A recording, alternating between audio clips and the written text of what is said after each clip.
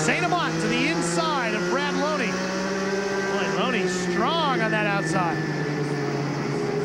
Ooh, he pinched it down a little bit going into, oh man! Big incident. Cindy Peterson, Bob Seneker, Scott Hansen, John Cadman as well in the 70 car sitting sideways. A huge impact on the backstretch coming just off of turn 2. You see Tony Raines involved as well. So the front runners getting together. There's Cindy getting out of her car. We heard the pop up here, guys. Away. Yeah, it was a big hit. Big hit. She's up against the wall, but it looks okay. There is the 70 car of Cadman. He lowers the net. He's all right. Scott Hansen is out of the car. He's walking over to where Cindy is at. That's tough for Scott. He ran so good all night long. Well, you hate that for him. He was having a great night. He's going to check on Cindy and see if she's okay. I think Cindy hit the wall really hard there. And sometimes when you've got your foot, especially a left foot, you have it on the brake pedal, and it just absorbs the whole crash, and it gives you a little sprain. So that's probably what's happened to her. She didn't look like she was hurting too bad. True gentleman, Scott Hansen, making sure everybody's okay. Bob Seneker's out, and he's okay. Looks like one of our pit reporters is standing by. Some tough luck here for you tonight. What happened out there? Oh, the car spun coming off the second turn. I did everything I did to avoid him, but I couldn't miss him. Just coming too fast. Coming too fast. You and Hansen back and forth. You're just going at it there for a while. That was Mike Eddy. That was Mike Eddy. Well, you were up there in the hunt there for a while. How was the car handling at that point? Well, I was getting better and better, but this stuff happens. That's it from Bob Seneker. That stuff happens. Dave Burns has already caught up with Scott Hansen. Well, Scott and I are standing down here at the scene of the accident. Scott, what happened? I really don't know. I mean, I come up out of 2 wide open. You know, I've been having handling problems with the brakes, and nobody said nothing. I just run right flat out into it. I tried turning left so I wouldn't T-bone her, you know, and hit her broadside. And I had no clue she was there. You walked right over. She looks okay to you from right now? She's feeling bad because she was there, you know, and created the wreck, but I don't know what started it, but I just had no clue she was there. Well, Scott, you've won here before in a different division. How good was your car tonight? Did you feel like you could get back into it and move back ahead?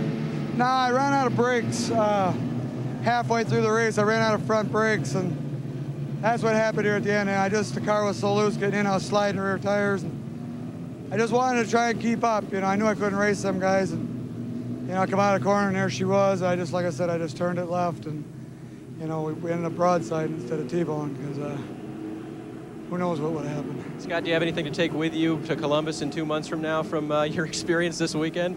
I don't have anything to take home from this weekend.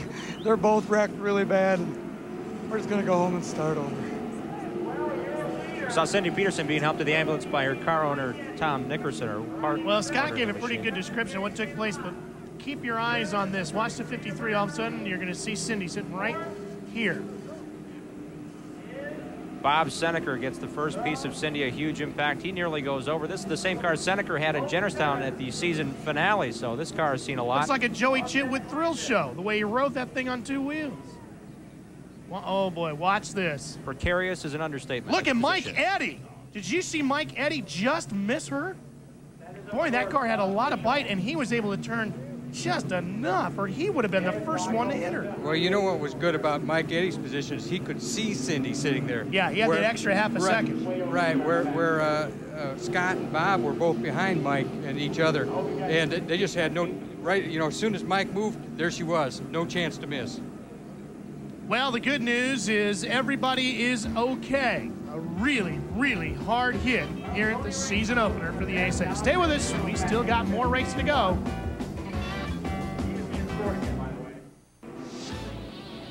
Well, there's the mass sign on the backstretch as we clean things up here.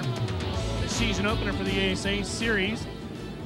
This year we're starting things off here in Lakeland, Florida, but you know, actually, in 1973, 74, and 75, the ASA series opened up the previous year in the fall, Salem Speedway. You look at some of the damage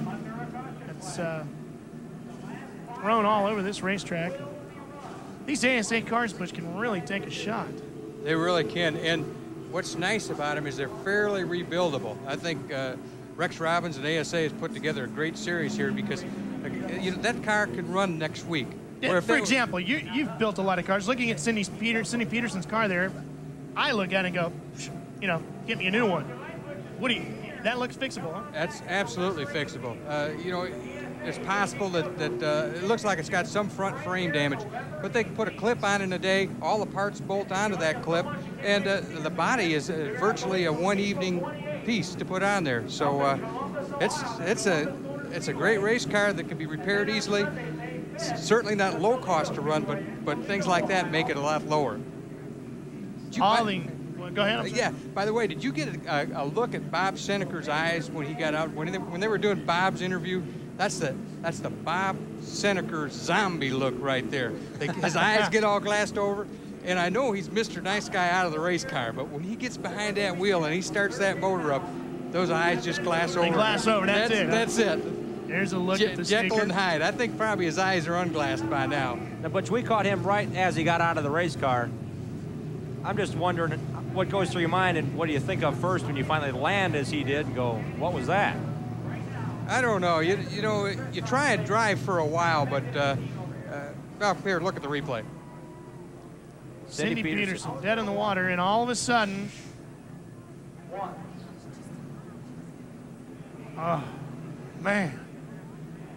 Bob Seneker running in second position, getting up sideways there, launching off Cindy Peterson's Chevrolet. Hansen also involved. He had said he had nowhere to go. Mike Eddy, look at that, all the way down to the bottom. Now, showing reactions of a 15-year-old. And a tip of the hat to all the guys behind them, because as they came through there were pieces all over that racetrack, and everybody else missed the remaining of the spinning cars. He was pumping his leg there. I wonder if he's not having a brake problem. Hansen down there, he wants to take a look at the replay again. There's Mike. Now he's not pumping it anymore, but I saw his left leg moving up and down. I think he's a two-footed racer, and I wonder